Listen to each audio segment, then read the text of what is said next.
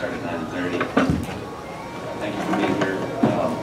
We are Data Network Solutions. We're going to present on helping service delivery organizations be more efficient at doing what they do. Highlighting a couple of technologies that DNS sells, and also highlighting a customer case. This is Marcus Green from City of Fayetteville, and he has worked with us for quite a while to re-architect several things in this environment, and I just wanted to kind of talk through this. We're giving away an iWatch into this thing to a lucky listener.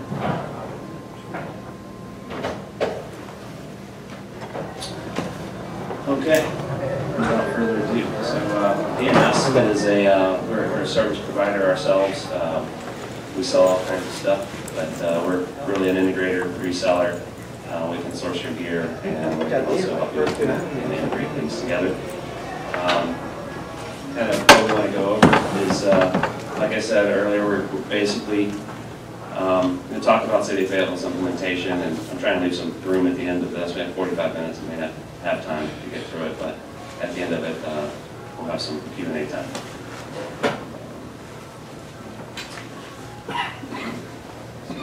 So some of the stuff that Data Network Solutions does, we've kind of a broad portfolio of products. If I had a trench coat with brand names in it, I would flash it at everybody, but they won't let me get away with that.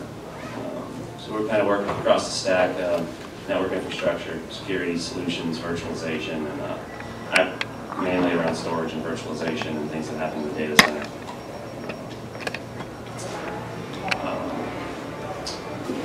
So our challenges of local government organizations, kind of an array of challenges that we're facing today. Around these topics here, security, cloud services, everybody's looking at ways to get to the cloud or ways to stay out of the cloud, depending on your stance on these things. These are just sort of our top-level business challenges that we're facing, and all of you probably have some slice of this.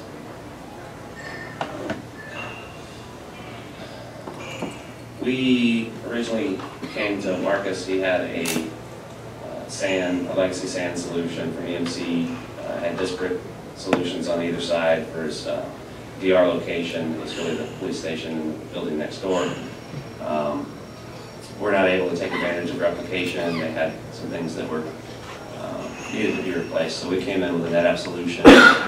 Some of NetApp's value add here was in the data center.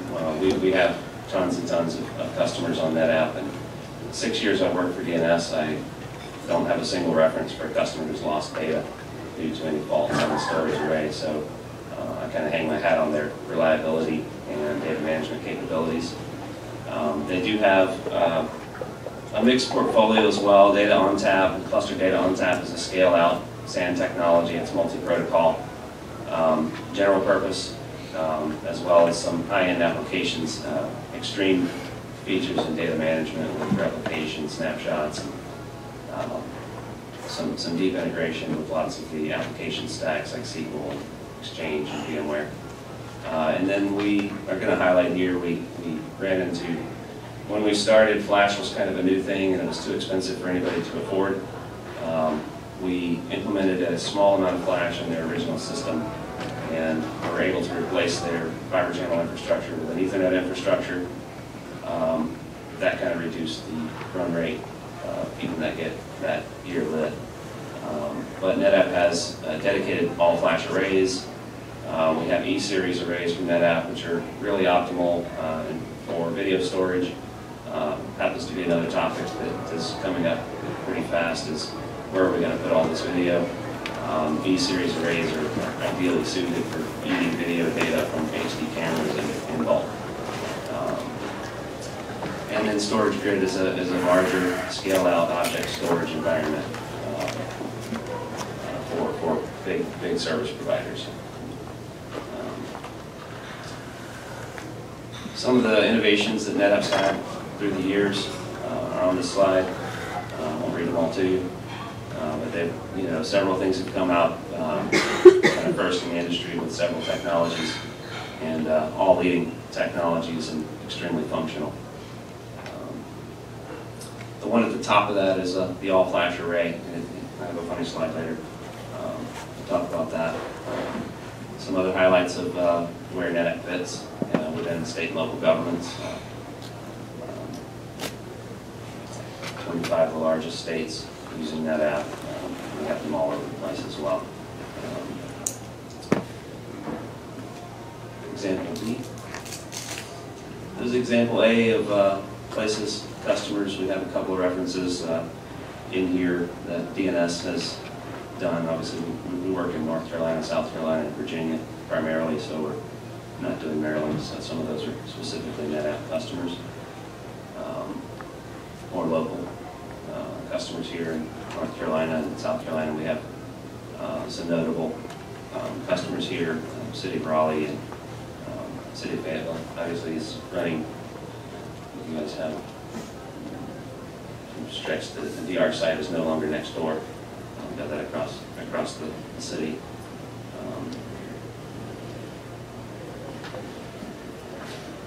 Dr. Andrews. Again, I'm Marcus Green with the City of Fayetteville, the Chief Technology Officer there.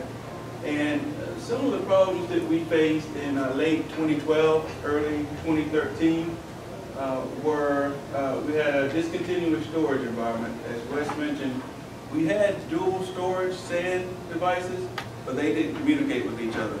And from different conversations, we had to add in different appliances to get that done. And what we wanted was a single pane of glass, not only for replication, but also for backups. So we no longer wanted to go to a second application to set up, take backups, and run backup jobs, that type of thing. So we took a look at NetApp.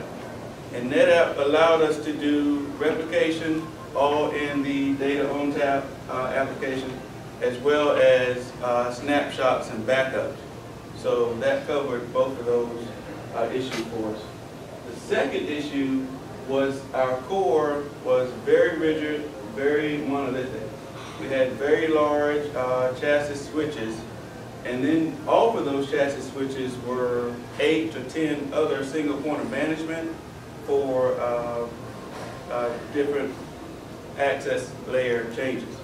So we went with a Juniper virtual chassis solution, which allowed us to combine all of those switches in the core to one single place of management.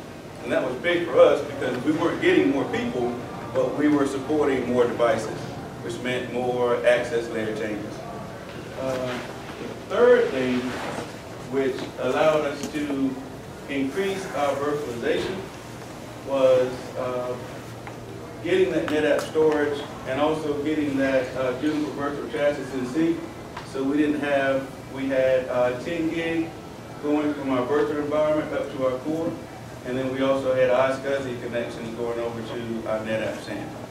So those changes allowed us to increase our saturation for virtualization and also launch a very successful VMware View implementation.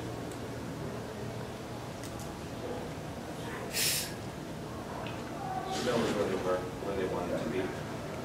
So desktops were kind of the highlight of what we were. I work closely in storage virtualization and desktop virtualization. I've been doing for about 6 years with DNS. I've seen it kind of evolve over the years, and that was really my angle in. The other stuff is stuff I had to sell to make that happen. So the networking and the storage and the compute, and these pieces were.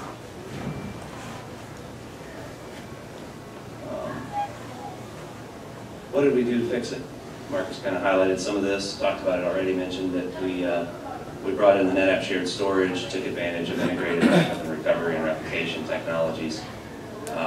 Later, they discovered that they needed to have some kind of an archive tier rather than having snaps on the storage array and copies of those snaps at the DR location. They needed a way to drop that to a static media and then vault it off-site. And so we were able to, we pulled a server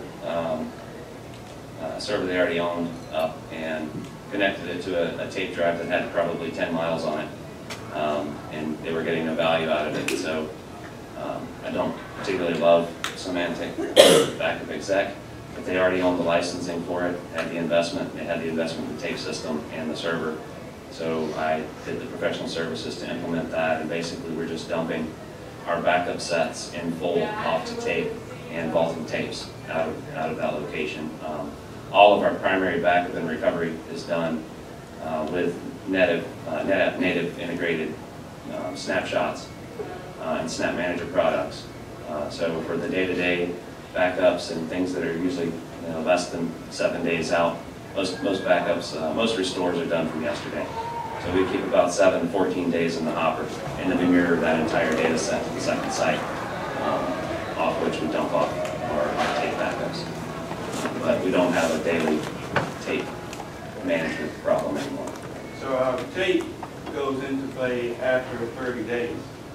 We keep all of our snapshots for 30 days in the NetApp environment, which means we went from a data recovery time of about 2 to 3 days. A lot of you guys are familiar with this, having to shuffle through and find out where that data is on specific tape. You're going directly to the NetApp interface and restoring from there. You actually just grab that volume, move it over to another VM, and then you can just copy it over to the location that it was in. So that took a lot of time away from our system administrator, which you'd have to go in and do those backups or do those restores, which could have taken, or was taking 2 to 3 days to less than 30 minutes. You say most of your restores are fairly instantaneous then, aside from somebody getting out of bed to click the button. Right. Yeah. So we kind of merged these three technologies together. We kind of brought in, they were at a vSphere 4 level, we brought them up to vSphere 5 and implemented some of those new changes, and then we brought on basically 100 seats of VDI on a pilot project. We ran into some issues later. Sort of a slide I put together to talk about the data management architecture, how we're getting stuff taken care of, and we were just describing how we've got backups coming off our primary array. We're taking advantage of these features from NetApp called Snap Mirror. It's asynchronous replication. And we've got anywhere from a 5-minute to 1 hour interval for getting data to the DR location.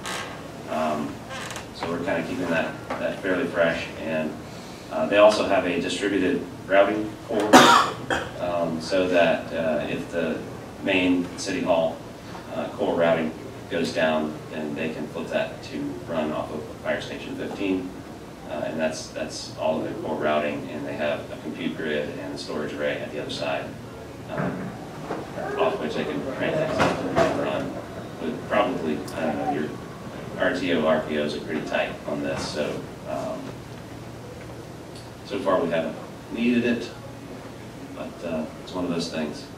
And this infrastructure supports our police department and other city services, but primary police department and 911 communication center.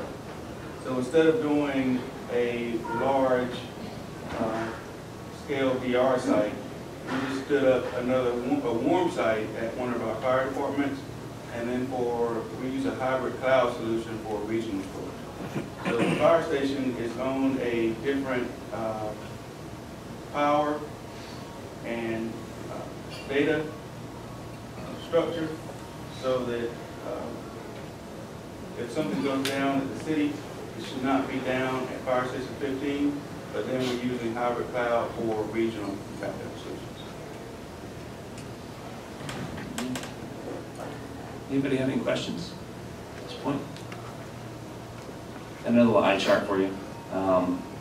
We kind of started here. This is sort of a growing pain we ran into. We started with a 100 user license for View. We were using link clones for creating these quickly and implementing a non-persistent desktop environment to mitigate threats from user sessions. At around 100 desktops, we started feeling it here in the storage array, which was ideally suited for general purpose workload, but as we tapped out over about 100 concurrent sessions in VDI, we started feeling it in our databases and other places as well. So we had this problem, and we solved the problem with a giant sledgehammer that I like to call the EF550. It's It's an all-flash array. It's started with like about 7 terabytes of storage just to put the linked Plum desktops on. We were immediately, the primary storage system, when we removed the VDI workload from it, was 20% utilization at that point instead of the 100% it was at. Latency is all dropped, and we basically put a flash drive in everybody's virtual desktop. It took us basically 3 hours to implement. So it was a nice, very slick solution for high-performance virtual desktops.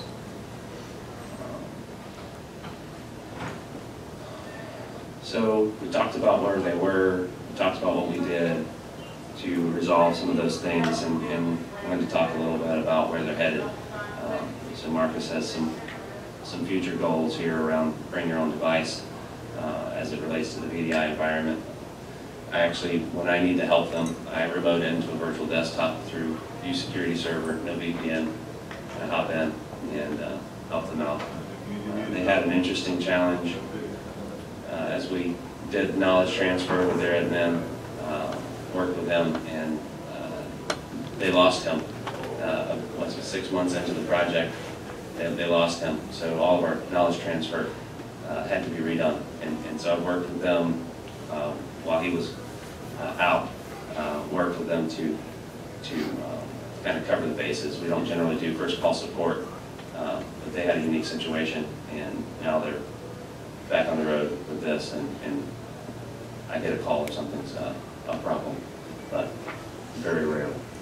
And that's a success story for me. At a high level, 10,000-foot view of exactly where we ended up. This is there's a publicly available write-up on the NetApp site about this success story at City of Fayetteville, and these are some of the highlights here. Nice quote from Marcus. And here we are. Anybody have any questions, comments? Rotten tomatoes? Crashed tomato? 500,000 ions, Yeah, we're not getting that much out of it because we don't have enough workload. We tapped out at around 10,000 IOPS out of that array, and that's because we don't have enough users.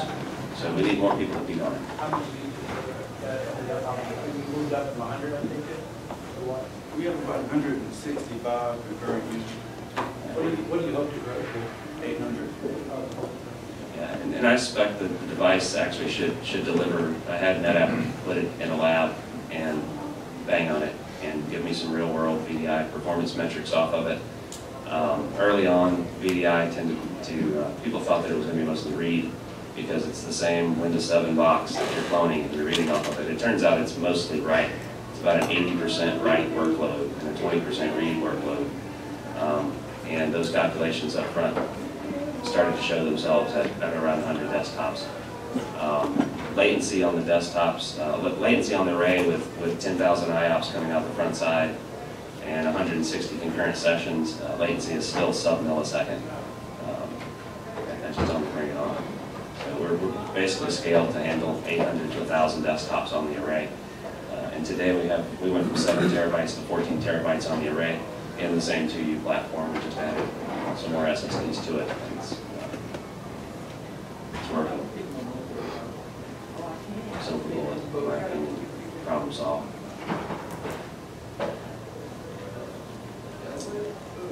Where are we all done? Very good. Excellent.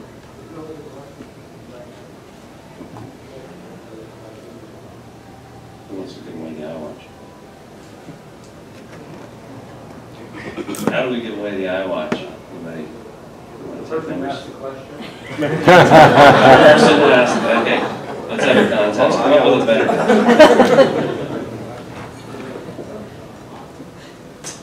do we give away the iWatch? 1 to 100.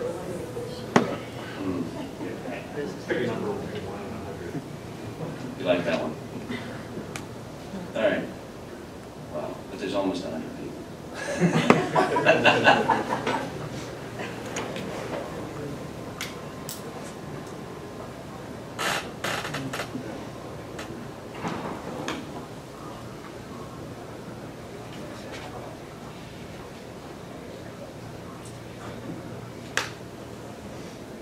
we have mechanisms for collecting, I guess, information for all intended, or I guess not? This is our illustrious Scott Noble. He's the DNS account rep who helped me sell this car. Should have just, Does everybody have a business card? If you don't, there's not another, something like that. We don't have a business card, I've got paper and pen. Like these out and figure out where to shuffle.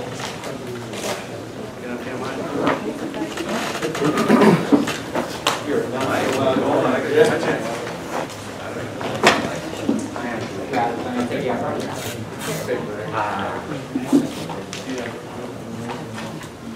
Promise not to spam. Watching that car.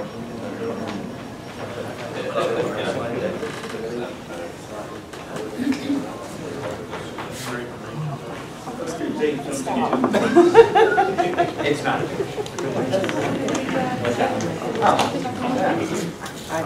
Good place to play.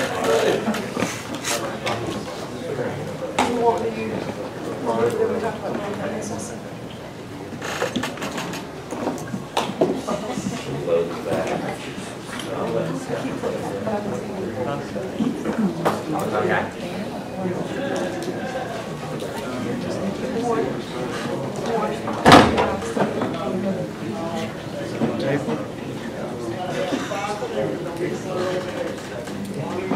Got more in the bird there. Right. Load the deck.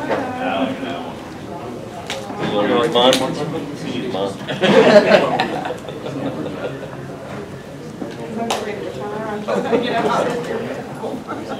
Yeah, I gotta reorder more. Yeah. Figured it's